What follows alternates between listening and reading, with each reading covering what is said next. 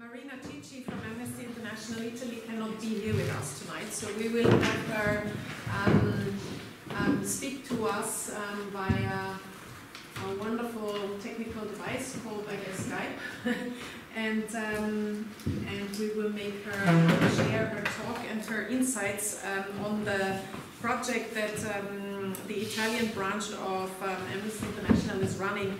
It's called Barometer dell'odio, the Hate Barometer project, and Amnesty Italy has been mobilizing activists and monitoring online hate speech for 2 years now, and its related phenomena, and they were also part, or took part in the Data for Good project. Good evening, Martina. Hi. Good to have you with us. Basically, the floor is yours. We would love to hear more from the project that Amnesty International Italy is running and what it has to do with Data for Good.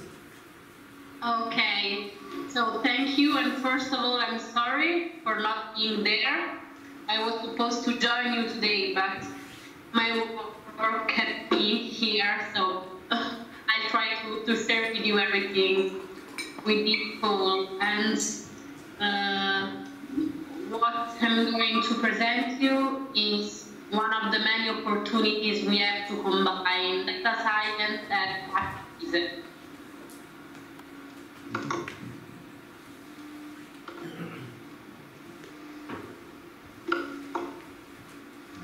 Okay. Good. Can you see my presentation? Yes, I can. Okay, great.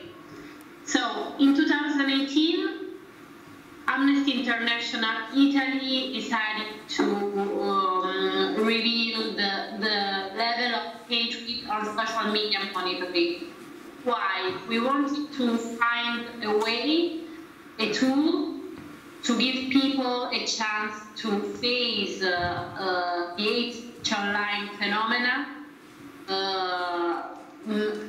using social media and internet tools.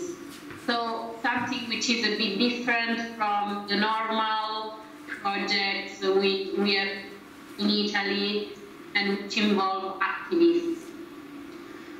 We did activate this first social media monitoring during the national elections in 2018. The main goal was to activate people.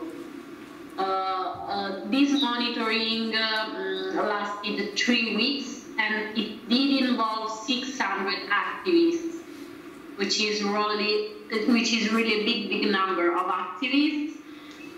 They did monitor in real time 1,400 candidates on Facebook and Twitter, and they did record manually all the contents which were considered offensive, not just hate speech, also offensive content. This project was a real success, especially among activists.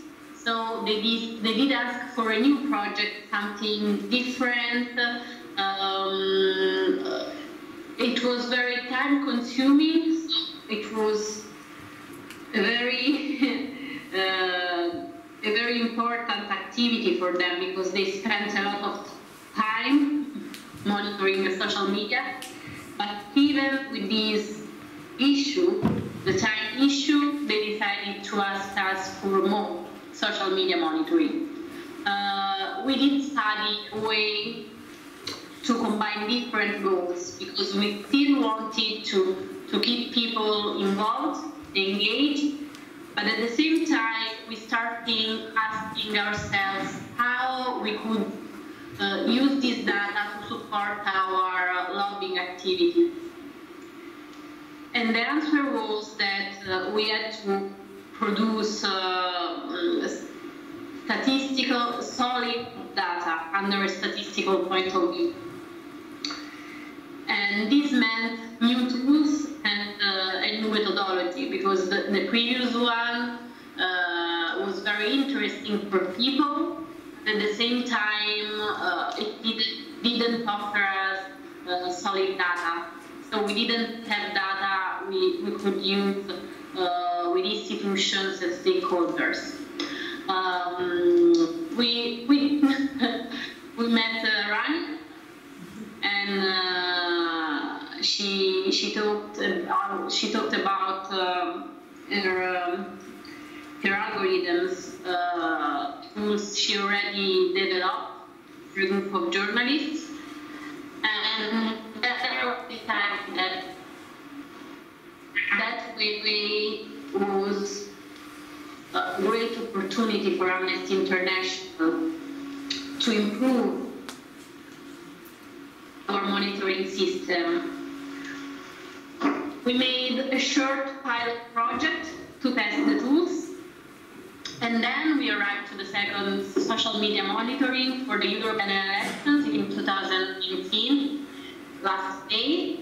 It took 6 weeks, so 6 weeks of social media monitoring. Around 180 activists were involved, for a total of 2,000 hours of engagement, which is really a lot. We did offer to them some tools, a sort of toolkit to get ready for this activity. So we did a couple of workshops involving activists directly with experts. Rania also took part in these workshops, and we also wrote a guide. So a very short booklet to help them in understanding the criteria we were applying. And we did monitor a selection of candidates, again, both on Facebook and Twitter, and also the comments of general users, in order to reveal the cause-effect relationship between the tone and the messages spread by politicians and the reactions and the sentiments of people, of common people. Again, it was very interesting.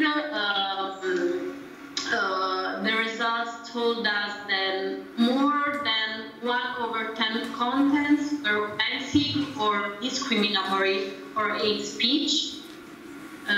We also did reveal that human rights represent the only very marginal part in the political debate, at least the online political debate. And the most present topic was migration, followed by the solidarity word, NGOs in particular, and NGOs which run SAR missions in the Mediterranean Sea, and religious minorities. So the topics, the main topics, were all linked to the migration issue. And also, we also did demonstrate that politicians' posts and tweets about polarizing topics such as migration and religious minorities did generate a bigger percentage of hate speech and offensive contents in general. It wasn't a real surprise, but at the same time, for the first time, we had data to show it. We did use this data with the institutions, asking for a real change, asking for laws, for legal systems which can help the victims of hate speech, and at the same time laws which can prevent this phenomenon. We also revealed that offensive posts and tweets by politicians generate bigger percentage of offensive and hate speech comments among users. And again, this was a partial demonstration of this strong connection, link between messages spread by politicians and general users. So demonstration of the influence of of communications, of the communication strategies of Italian candidates. And it was very interesting also to explore a tool authored by Facebook, which is a sort of library in which you can discover how public pages did invest money, on which posts and messages they decided to invest. And we did discover that many Italian politicians did choose to invest on offensive contents regarding migrants, minorities in general. So again, communication strategies are a part of a machine, a real machine. It's not just, I mean, the single politician who decides to use social media channels this way. It's a communication strategy which is shared by a big part of politicians in Italy at the moment. And it has a very strong impact on the media agenda, social media agenda, and on the political debate in general. We also discovered that topics with a high percentage of politicians' offensive posts and tweets were able to collect more likes, share, and replies. So it's easy to understand why this hate strategy is so rooted among our politicians. We also discovered that hate against women was quite peculiar, and that's because differently from the other targets and topics, women and women's rights are always very polemic. I mean, women are a regular target of haters, and women's rights also can generate many negative discussions, a very negative debate, different from the other cases because, I mean, we don't need, in this case, politicians who speak negatively about women or about women's rights. It's something which is rooted among general users, even without the support, let's call it support, of politicians. We didn't include in this graph LGBT rights or the LGBTI community as a target, and that's because we found only a few comments regarding this target or this topic. So it wasn't relevant, their statistical point of view, and we decided to exclude it. Of course, it doesn't mean that the LGBTI community is not affected by hate speech. On the contrary,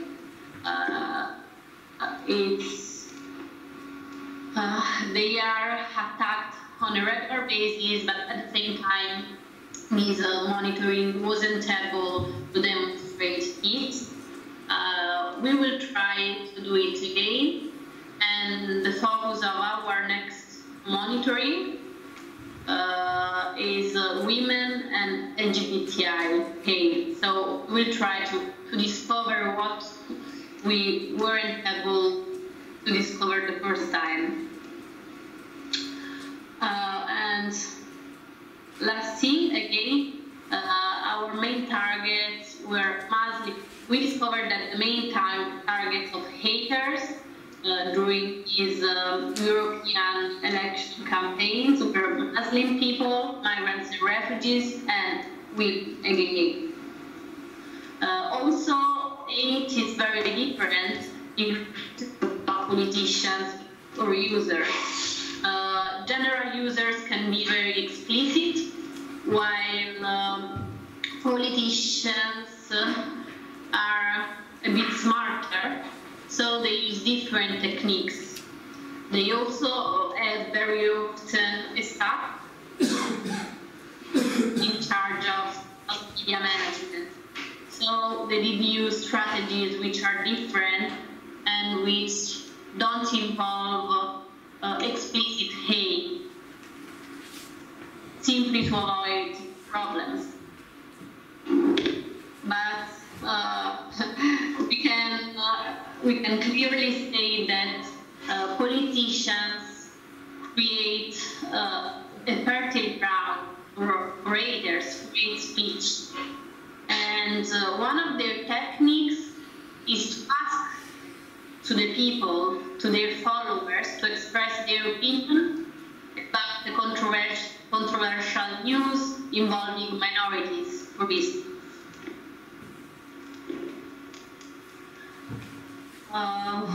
Just to finish, a few more words. What to say? I already told you about the investment in it, about the divisive topics which generate more interactions. Of course, this is at the base of politicians' strategy. We also try to talk with some politicians, understand how they manage hate speech, because they're not just the people who provoke users. They can also be victims of a hate speech, especially women in politics. And they told us that one of the main problems with haters is that politicians just ignore them. They don't reply. While when the victims, in this case women in politics, replies, the situation changes a bit. Invaders start attack them less and less day by day. And at the same time, a strong community of supporters of the victim of hate start moderating the debate.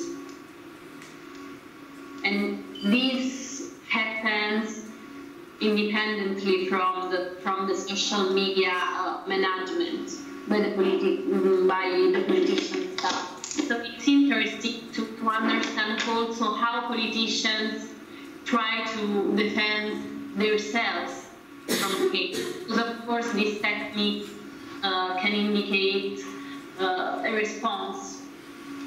One of the possible response we can try to study in order to